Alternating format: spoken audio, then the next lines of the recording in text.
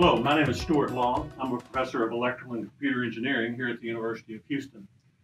I do research in an area called applied electromagnetics. And electromagnetics means things that deal with electric and magnetic fields. And we mainly see those in your regular life when you think of anything that's to do with wireless communications, like your cell phone. That's the kind of research that we do.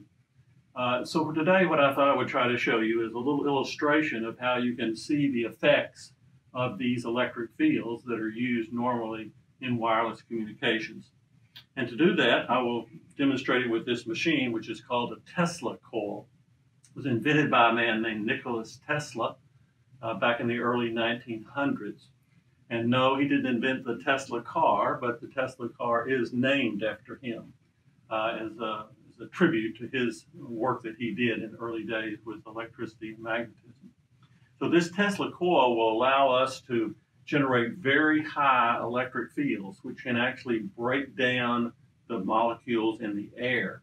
That's the same phenomena that you might see in nature when you see a lightning bolt.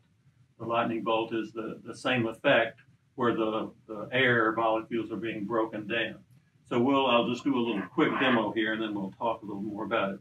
So we're going to generate a very large field here, and this is just another conducting material that will allow the electrons to come back down. So there'll be a little noise, and then we'll see, hopefully we'll be able to see the sparks coming from here.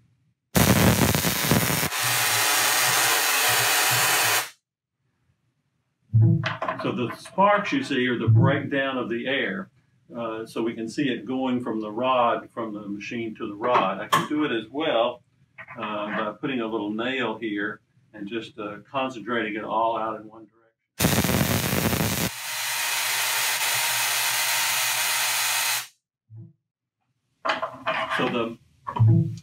So presently we see a lot of communications that are done wirelessly.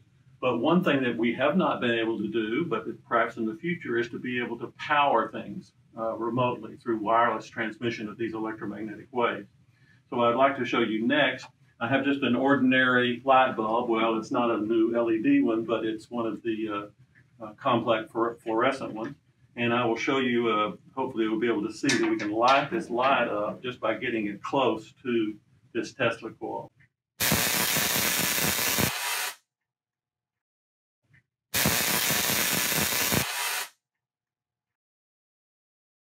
So the light is able to get the power from the machine straight through the air, through the bulb, and you can see it light up.